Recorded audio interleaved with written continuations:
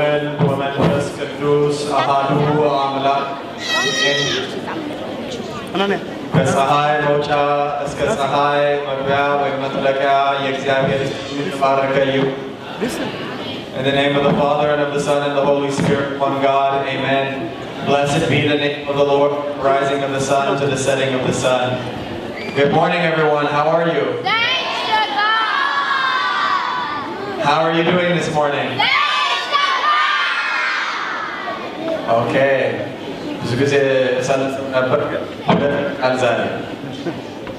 That was good. You're powerful enough today.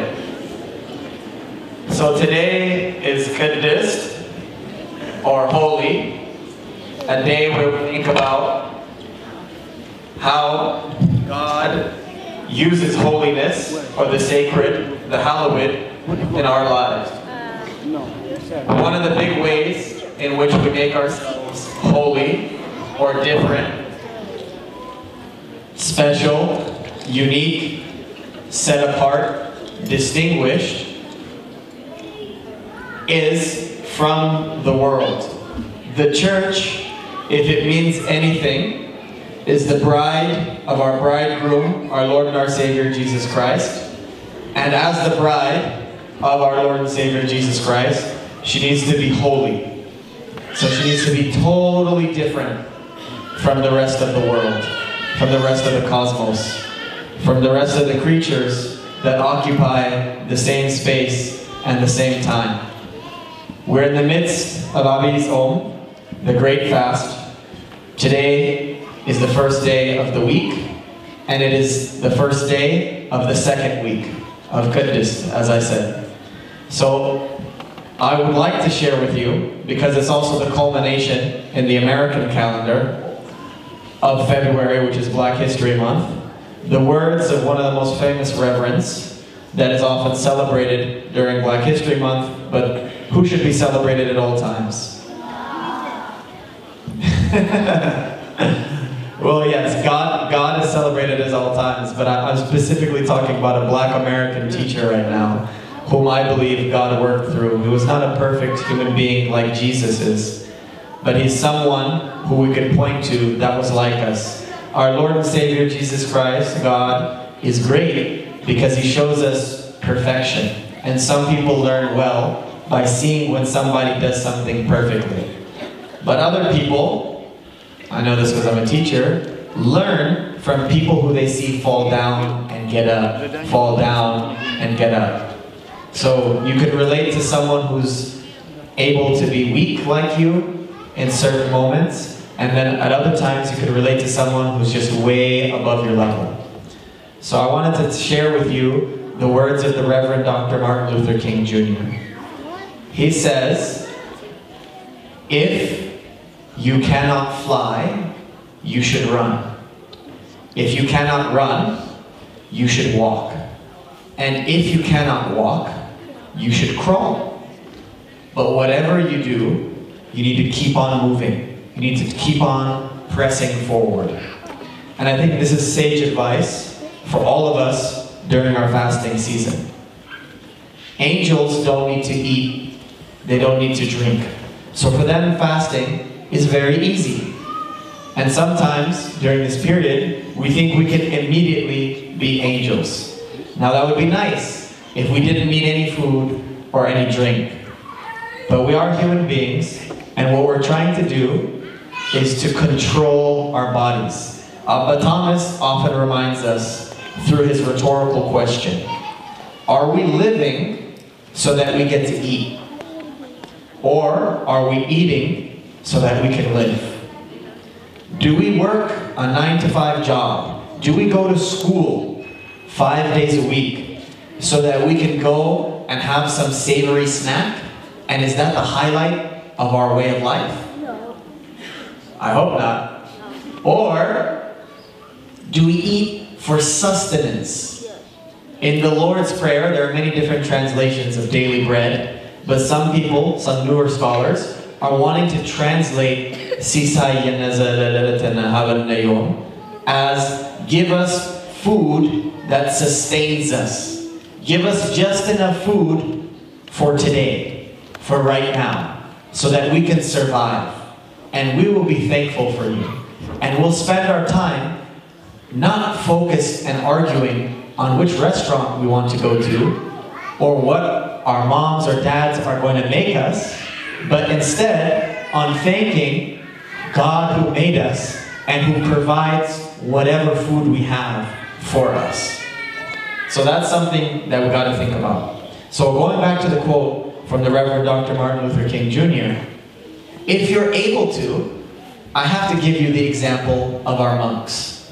Some of our best monks, who you see even in an earthly sense, living deep into their 80s, 90s, and 100s, are able to live this way through the same thing that anti-aging and longevity or life doctors are finding out.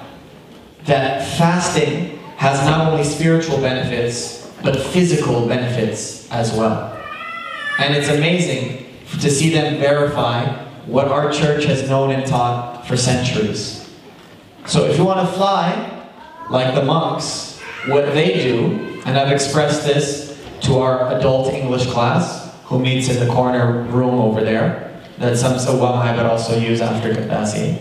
But I've expressed this to the adult English class as well. Those of you, if you're adults, please join us as well.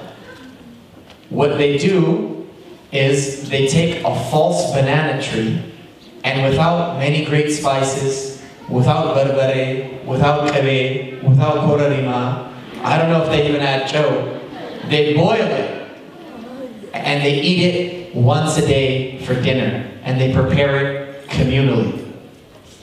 So they eat at 6 p.m., and then the whole rest of the day, all of the day, all of the night, they're not eating. They're either sleeping, or they're praying, or they're keeping busy taking care of their monastery. So imagine that that is flying. If you can get to that level, where all you need to do is eat once a day, and then the rest of your day is spent thanking the Lord, God bless you. If you're not on that level yet, then what do you have to do? If you can't fly, what do? You run. So if you can't do that,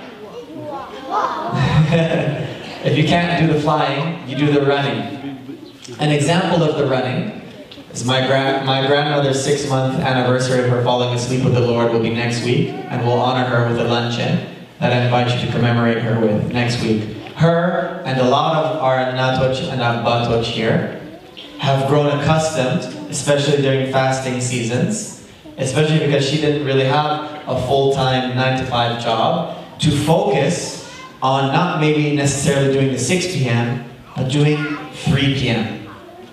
And it is through the grace of God and her prayers that I know I'm still here, standing with all of you, and being able to share His word of life for all of you. So if you can't fly, like the monks, run like our grandmothers. And if you can't run, what should you do? Walk. Walk. Maybe now you all can help me out. What would walking look like? Can anyone give me an example? That's right. So literal walking is, yes, taking a step, and then a step, and the step. And in fact, the Chinese have a saying that the journey of 1,000 steps begins with the first one. And that's a similar thought, that you go one step by one step by one step. We'll try this again, otherwise I'm going to have to feed you with a silver spoon. Who can give me an example? I gave you an example of what flying would look like and what running. What do you think walking would look like? Waiting until 12 noon to eat. Now, most people, I think, at least attempt to make it to 12 noon. Some of us others might just have waking up with some cereal and do almond milk instead of 2% fat milk, or we might wake up with bunna and shiro instead. But those of us who are trying will at least, I think, attempt 12 noon to make it a little bit different, a little bit set apart, or a little bit holier. Now, the next one might get me in trouble with our fathers, but we'll see what you all could do. The bare minimum. After walking is what? If you can't walk, what do you do? Crawl. I'm sorry? Crawl. Okay, so now we'll go back to the children and we'll see. Can you give me an example of what crawling would be during a fasting season? Probably like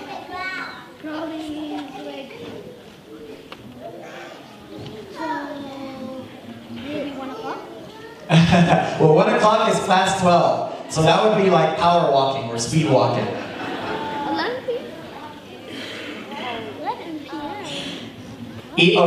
Okay, that's good. Eating 3 times a day, but maybe following 12 noon, but instead of eating just 1 time at 12 noon, eating 3 times. That's one example of crawling. That's good. Do you have another one?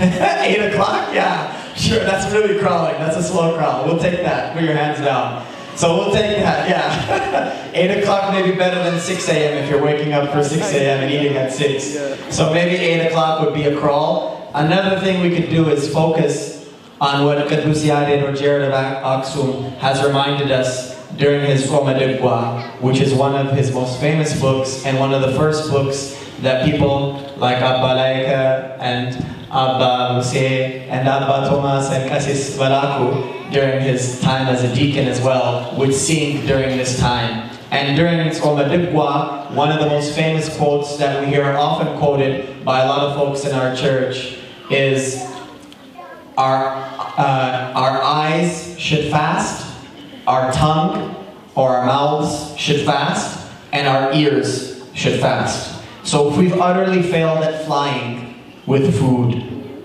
if we've utterly failed at controlling ourselves by running or by walking, then at the bare minimum in our crawl, we need to make sure that we need to have our eyes fasting, that we need to have our tongue fasting, and we need to have our ears fasting. In fact, I'm going to read for you because during this swim time, if you noticed, some of you would, some of you would not, when the gospel comes out, what we sing is a little different. And what we said today, which is a little different than non-fasting time, is you have comforted us through your prophets. So I'm going to read from you through the prophet Isaiah. And then you tell me if you feel comforted at the end, because that's the last thing that I'll do. And it is exactly the same advice that Luciade gave about what a real fast looks like. Cry aloud, spare not. This is Isaiah 58. Cry aloud, spare not. Lift up your voice like a trumpet. Declare to my people their transgression, to the house of Jacob their sins. Yet they seek me daily and delight to know my ways, as if they were a nation that did righteousness and did not forsake the ordinance of their God. They ask of me righteous judgments. They delight to draw near to God. Why have we fasted, and you see it not? Why have we humbled ourselves, and you take no knowledge of it? Behold, in the day of your fast, you seek your own pleasure, and oppress all your workers. Behold, you fast only to quarrel, and to fight, and to hit with wicked fists. Fasting like yours this day will not make your voice to be heard on high. Is such the fast that I choose? A day for a man to humble himself? Is it to bow down his head like a rush, and to spread sackcloth and ashes under him? Will you call this a fast, and a day acceptable to the Lord? Is not this the fast that I choose? To loose the bonds of wickedness, to undo the thongs of the yoke, to let the oppressed go free, and to break every yoke? Is it not to share your bread with the hungry, and bring the homeless poor into your house? When you see the naked, to cover him, and not to hide yourself from your own flesh? Then shall your light break forth like the dawn, and your healing shall spring up speedily. Your righteousness shall go before you. The glory of the Lord shall be your rear guard. Then you shall call, and the Lord will answer. You shall cry, and he will say, here I am. Children, you're dismissed. Enjoy your fasting season.